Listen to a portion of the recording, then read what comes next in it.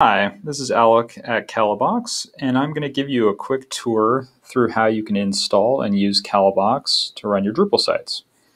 So first things first, you'll need to get a key code for right now. That'll go away pretty soon, but once you have one, you'll have access to this download page where you can download the Kalabox installer.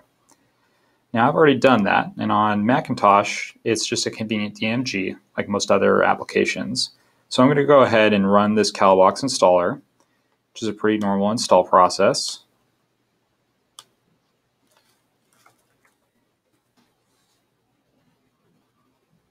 And this is going to create a virtual machine for me using virtual blocks that will run the Docker containers that power Kalabox.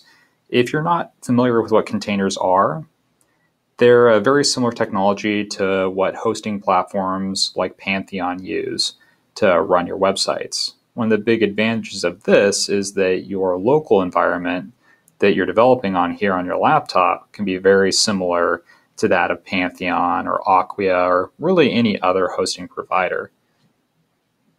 So my installation is now finished, and I'm going to access Kalabox like any other Macintosh application here in the Applications directory. If you're on Windows, you should have a shortcut in your Start menu for Kalabox. And here we can see the Kalabox dashboard. I'm going to go ahead and create a new site from my Pantheon account.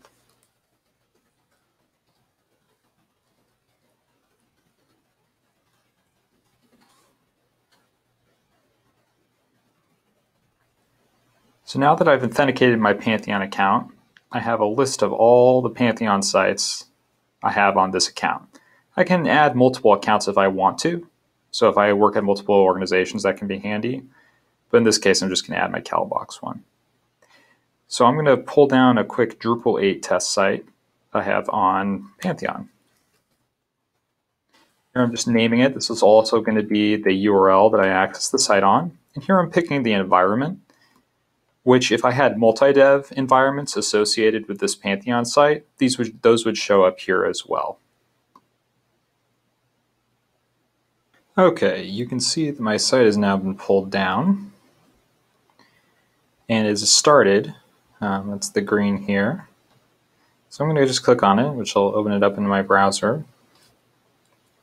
It'll take a second on the first load. Some of the caches are being primed on first load. But otherwise, on subsequent page loads, you should notice significantly better performance than pretty much any other local development solution I've ever used. You can see we've pulled down this site successfully, which is great. But what are some other things we can do with it? So if we go back to the dashboard here, you can see a bunch of different actions you can take.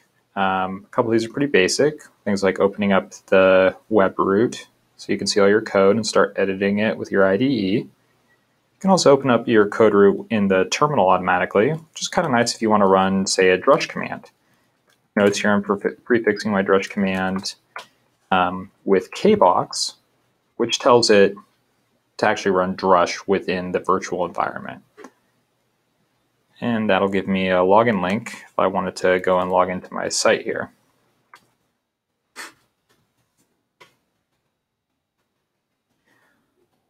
That gives you all the power of drush with Kalabox just out of the box, so to speak.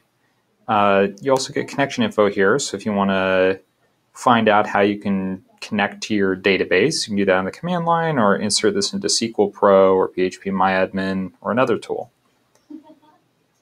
We also have here pull and push. These are commands for actually interacting with the Pantheon environment. So you can pull down a new database or code or files. You can choose if you say you don't want to pull a database and you don't want to pull files and only pull code, which is kind of nice. Or you can pick and choose between those things. Very similar with push. Push will always make a commit to your remote environment on Pantheon. But it doesn't have to actually include any code changes. So if you just wanted to push up a database, you can totally do that. And you can just say, empty commit with database, and it'll push that up. Otherwise, we just can delete the site if we want it to when we're done.